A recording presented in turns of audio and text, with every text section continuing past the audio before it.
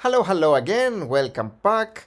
We're gonna talk about Microsoft, also reported earnings. My previous video was about Google, which did okay. I mean, not terrible, not great. Increasing revenue, less net income though, from the previous quarter of 2021, Q1 2021.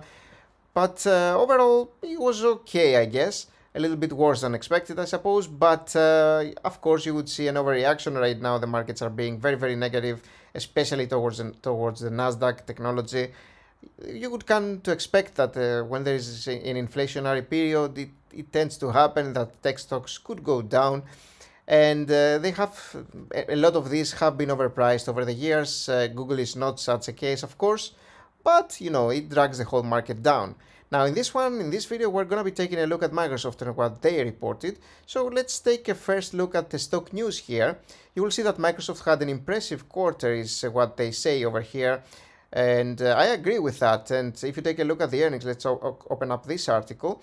You will see what happened with Microsoft. So in the expected revenue actually was the consensus was 49.03 billion, and Microsoft actually did 49.4, an increase of 18% year over year, which is amazing.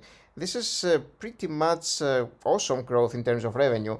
Because imagine if the company grows its revenue 18% every quarter. Imagine what happens for the year. That's a lot.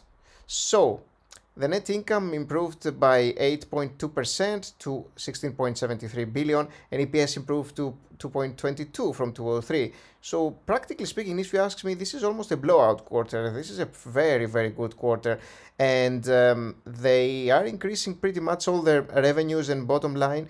And you can see here how this happened, and pretty much all of these are increases from all their projects. You will see the word increased everywhere here. And they returned 12.4 billion to shareholders as well, in the form of share repurchases and dividends in the quarter. Amazing as well, especially the repurchases is the thing that I love. Dividends are okay, but I much more prefer repurchases from the company, basically buying back shares. And so yeah, pretty much an amazing quarter, and as you will see here in the price action, Microsoft shares are trading lower by 1.51% is what happened initially, and this of course makes no sense at all, apart from the fact that it's pretty much a sympathy play to Google, what happened with Google, and the overall market and the negativity that surrounds the Nasdaq. And the thing is, this kind of price trend and market trend can be a fantastic opportunity for buying, and this is what I have done myself.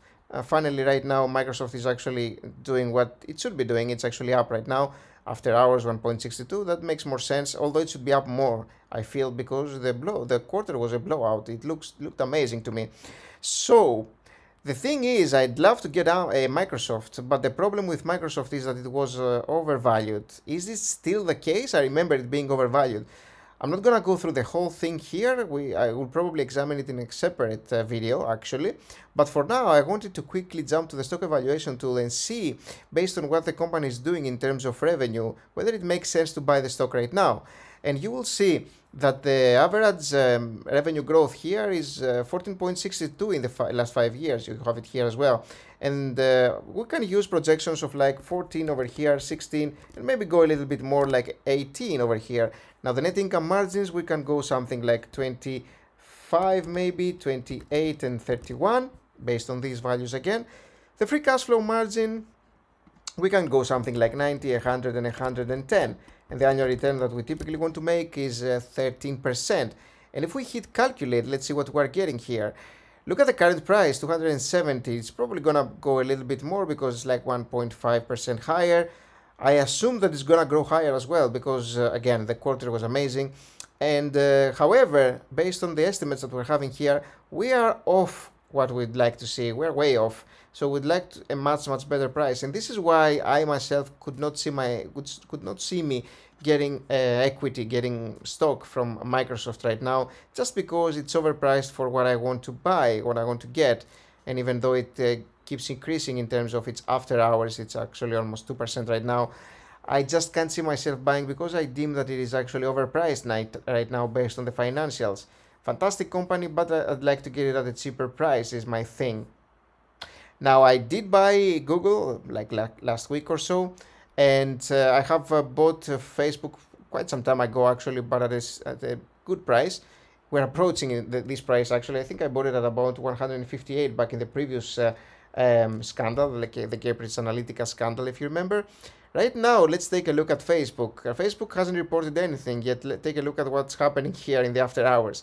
This is a sympathy play. This is happening when the whole Nasdaq is down because of the price action of a single stock, Google, right now. Which again, remember, Google had a slight miss, really, practically speaking. And even if that happened with Google, you can see that a company like Meta, which is completely different company, is down because of the sector, because of what is happening pretty much in the Nasdaq. And so you are seeing that there's going to be probably some sell-off for Meta as well, even though this is probably not making much sense. And also we're going to be having Meta earnings today, actually in a few hours, I believe. So we'll see how that works. But again, you are going to be seeing a little bit of a price activity here, a little bit of activity here in terms of price, because again of Google slightly missing on the expected report. So that's what I wanted to talk about in terms of Facebook. I generally speaking wouldn't recommend people to panic, because I'm seeing that results here are normal. In previous years, this would probably be increases, and Google would probably not even move here. This is a very, very slight miss. I mean, I don't even understand why people would sell, but I am here to buy for them. So, I can actually continue accumulating a little bit, because I have examined Google in the past, and I know that it's sitting at a valuation that is definitely 100% a buy for me. And same thing with Meta. I'd love to be able to get my hands on Microsoft. It's overvalued for me right now, and so regardless of the price action, I have to wait. And this is the most important thing about an investor. You have to be patient and wait for the proper opportunity to grab some stock. And this opportunity, normally speaking, tends to happen when things are not going well, supposedly, for a company, when they are reporting earnings that are not expected, when the price goes down. When you see a sea of red, this is when you buy. And wait, and just let time do its thing. So thank you for watching the video. I hope you enjoyed. I hope it helped you a little bit to analyze what's going on in the markets right now. You need to be expecting a little bit of a downturn for the Nasdaq as well. Keeps continuing, keeps happening. Not a huge deal. A fantastic discount season. I'm buying myself, and yeah, I think it's a good opportunity to accumulate for the next years. Thanks for watching again. I'll see you soon. Bye bye.